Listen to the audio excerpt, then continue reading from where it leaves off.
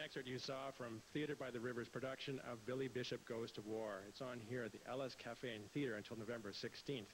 And of course with me here now is the lead character, Brent Hirose. I was going to call him Billy again, but it's Brent. Now, watching that, Billy Bishop, of course, is a World War I flying ace. My expectation was, a very serious play. This is not a serious play.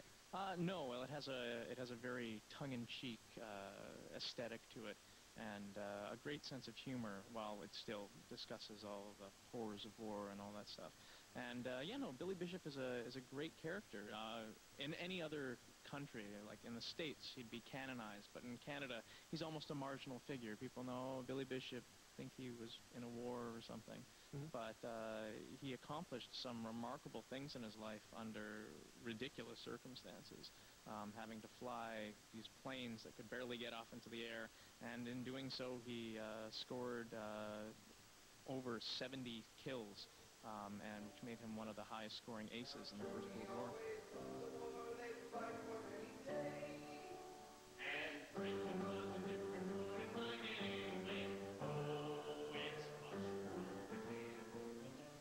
I guess that also kind of makes him a controversial figure. He was a great hero, but he was also looked upon as kind of a butcher, I guess. Well, in somewhat, he was used as a figurehead for the army, and during the Second World War, which the play takes place.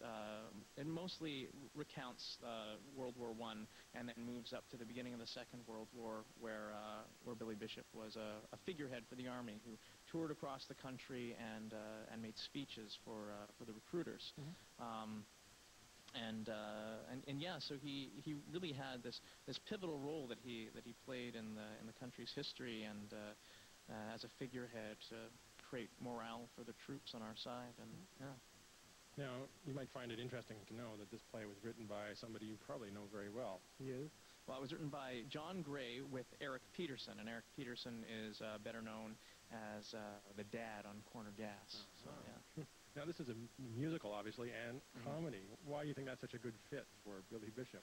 Well, I think Billy Bishop is this great everyman character, and I think the journey that it takes place in this play is he comes from being this schmuck from the middle of, from Owen Sounds, Ontario, and gets thrust into the middle of the war, and is sort of like tumbles over ass backwards into becoming this figurehead and this dignitary. And so he has this great sense of humor about what's happening to him, because he acknowledges that he's in over his head. And I think that makes it really relatable to watch this guy go through this tremendous world event and suddenly find himself being important and being a strong part of the war effort. Now, it's a lot of fun to watch. I mean, of course, you've got two characters, essentially. You've got Billy Bishop, and you've got the piano player played by Patrick Keenan. Right. Yeah. So he's actually the narrator? Well, he does some narration, some sound effects, and a lot of musical accompaniments that goes along with the show. And meanwhile, I'm juggling around Billy Bishop and 17 other characters. So while there's not a lot on stage, I think there's more than enough to keep people entertained. And it certainly has a lot of challenges and a lot of fun to play with. Yeah. Certainly lightheartedness, because in the rehearsal, I think I dropped a coin and that kind of put things off right from the start. Little giggle. All right, so Billy Bishop Goes to War. That's on here at Ellis Street, for Ellis Street Theatre and Theatre and Cafe, up until November 16th. And for people wanting to find out more about it, you've got a website? Yeah, you can check it out at www.theatrebytheriver.com. All right.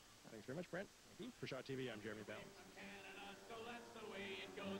Oh, the logic of a virtue may seem slightly dubious, but it's allegiance to Britain.